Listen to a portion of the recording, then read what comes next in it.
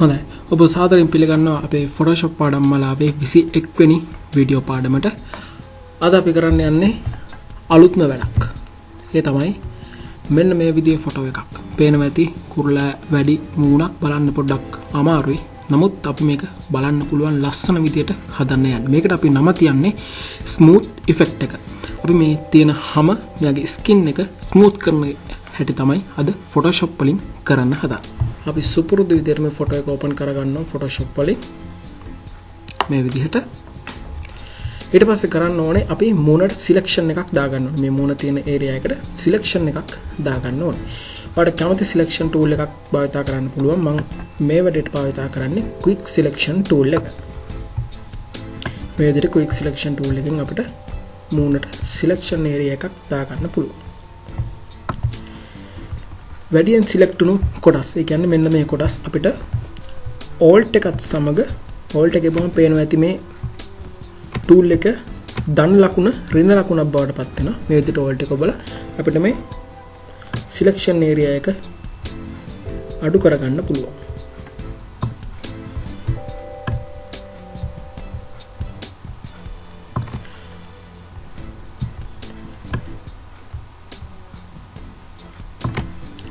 හරි. ඔය විදිහට අපි මූණට selection area එකක් දාගන්නවා. ඊට පස්සේ කරන්න ඕනේ select කියන menu එකට ගිහිල්ලා refine edge කියන command එක අපි ලබා දෙනවා. refine edge වලින් අපි මේකේ feather එක චුට්ටක් වැඩි කරගන්නවා. ඊට පස්සේ අපි කරන්නේ මේ refine edge කියලා කියන්නේ අපි මේ ලබා දුන්න selection එකේ edge එක පොඩක් smooth කරගන්න නැත්නම් ඒක පොඩ්ඩක් එඩිට් කරගන්න දේ තමයි අපි කරන්නේ. නැත්නම් ඒක hard විදිහට තමයි තියෙන, rough විදිහට තමයි තියෙන. එතකොට අපේ එඩිට් එකට පොඩ්ඩක් ඒක අමාරුයි. ඒ හන්ද තමයි අපි මේක feather එකක් තියලා ලස්සනට smooth කරගන්නේ. අපි දැන් feather එකක් දීලා තියෙන. ඒ හන්ද අපිට මේ outline ඔස්සේ ගිහිල්ලා මෙන්න මේ විදිහට පේනවා ඇති. මේ මෙතන තියෙන hardness එක මේ තැන් වල නෑ. මේක smooth වෙලා තියෙන. මේ feather එකක් අපි ලබා දුන්න හන්ද. අන්න ඒ දේ තමයි අපි මේ refine edge වලින් සිද්ධ කරන්නේ.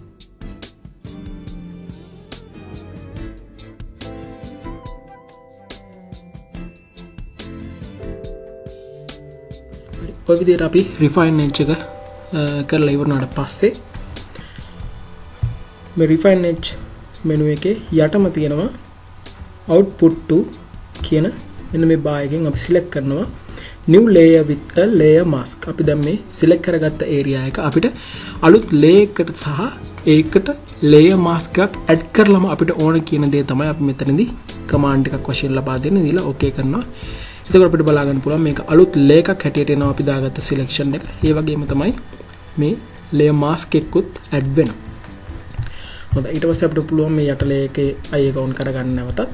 ඊළඟට කරන්න තියෙන්නේ අපිට අලුතෙන් ආපු layer එකේ කියන අපි selection එක දාගත්ත layer එක select කරලා අපි යනවා filter blur surface blur. මේ surface blur එක තමයි අපිට වැදගත්ම වෙන effect එක. මේකදී තමයි අපි මේ මූණ හරියටම smooth කරගන්න. ඒ කියන්නේ අපේ effect එක 100%ක්ම සාර්ථක කරගන්න නම් අපි මේ filter වල surface blur කියන එක හරියාකාරව ලබා දෙන්න ඕනේ. මගේ ෆොටෝ එකේ තියෙන resolution එක quality එක pixels 90 මම මේකට ප්‍රමාණයක් ලබා දෙනවා. ඔයා ගන්න ෆොටෝ එක වෙනස් වෙන්න පුළුවන්. ඊට වඩා quality වැඩි වෙන්න පුළුවන්. ඊට වඩා quality අඩු වෙන්න පුළුවන්. ඒ හන්ද ඔයා මේ surface blur කියන එක අරගෙන මේ තියෙන cursors එහාට මෙහාට කරලා ඔයාට හරි කාන්ට වගේ ඇහි මිම්මට ගාන්න මේක smooth වෙන තැනට ඔයාට මේක හරියටම හදා ගන්න පුළුවන්.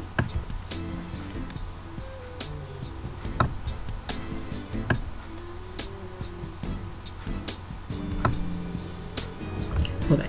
මම මෙන්න මෙයා ගැන ලබා තියලා ඕකේ කරනවා. හරි. පේනවා ඇති අපි දැන් අපේ වැඩෙන් 75%ක්ම අවසන් කරලා තියෙන්නේ. කලින් තිබුණේ මෙන්න මෙහෙමයි මූණ. බලන්න පොඩ්ඩක් අප්‍රසන්නයි. දැන් හිතා ගන්නවත් බැරි විදියට වෙනස්කමකට ලක් වෙලා තියෙනවා. හොඳයි. ඊට පස්සේ අපි කරන්න ඕනේ දැන් මෙතන බ්ලර් එකක්. ඒ කියන්නේ බොඳ වීමක් තමයි සිද්ධ වුනේ. මේ තියෙන හැම බොඳ වීමක් තමයි. එතකොට උනේ අර තිබ්බ කැලලි බොඳ වෙලා ගිහිල්ලා මෙන්න මේ විදියට එකක් ආවේ නැත්තම් මේ මහා ලොකු මැජික් එකක් නෙමෙයි මෙතන උනේ. බොඳ වීමක් තමයි සිද්ධ වුනේ. එහිදී මේ බොඳ වීම සිද්ධ වෙද්දී මේ ෆොටෝ එකේ තියෙන ඩීටේල්ස්, ඒ කියන්නේ මෙහි තියෙන විස්තරය. උදාහරණයට ගන්නවනම් මේ ඇහි බැම, තොල්පට, මෙන්න මේ කියන ඩීටේල්ස් උත් බොඳ වෙලා ගිහිල්ලා. ඒ ඩීටේල්ස් හරිනම් ෆොටෝ එක බොඳ වෙන්න බෑ. මොකද අපිට හැම විතරයි බොඳ කරගන්න අවශ්‍ය. ඒ හන්ද තමයි අපි මේ ලේයර් මාස්ක් එකක් අරගෙන තියෙන්නේ. මේ ලේයර් මාස්ක් එක මේ විදිහට සිලෙක්ට් කරලා අපි බ්‍රෂ් ටූල් එක ගන්නවා. බ්‍රෂ් ටූල් එක අරගෙන මේ විදිහට හાર્ඩ්නස් එක අඩුම කරගෙන සයිස් එක අපිට අඩු වැඩි කරගන්න පුළුවන් බ්‍රැකට් කීස් වලින් මේ විදිහට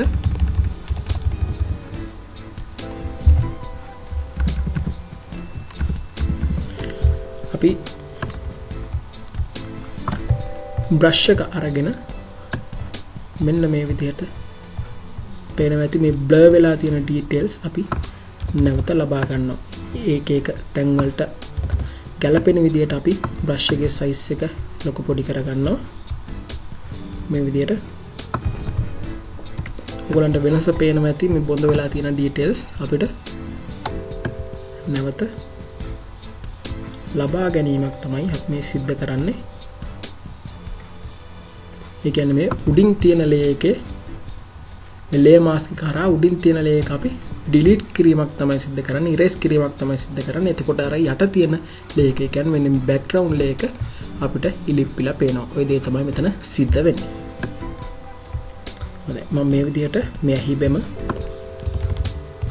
ඇහැ සහ තොල්පට කියන ස්ථාන මේ විදිහට ලේයර් මාස්ක් එකක් කරා නැවත උද්දීපනය කරගන්නවා.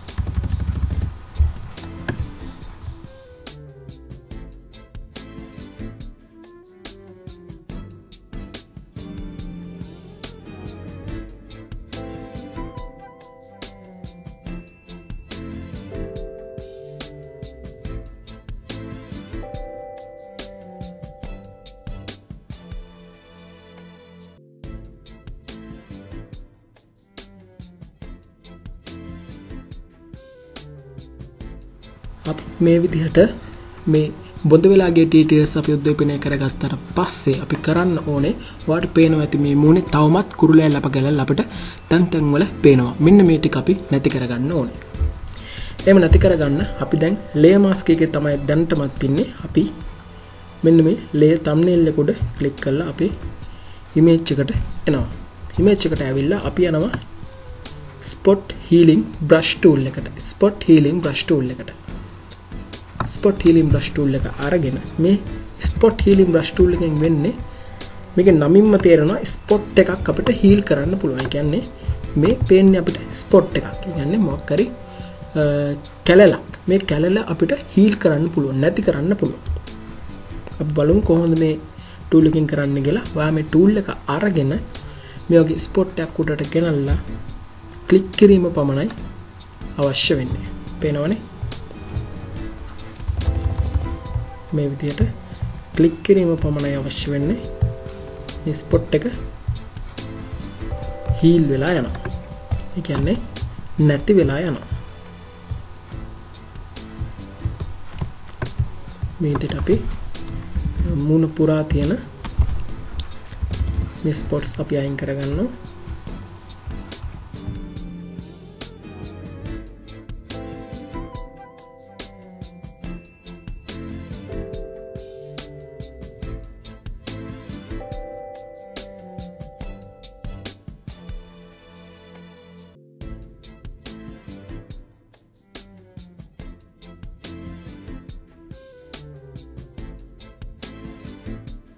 හොඳයි, මේ විදිහට අපි ස්පොට් හීලින් බ්‍රෂ් ටූල් එක හරහා අපි මේ ස්පොට්ස් ටික අයින් කරගත්තා.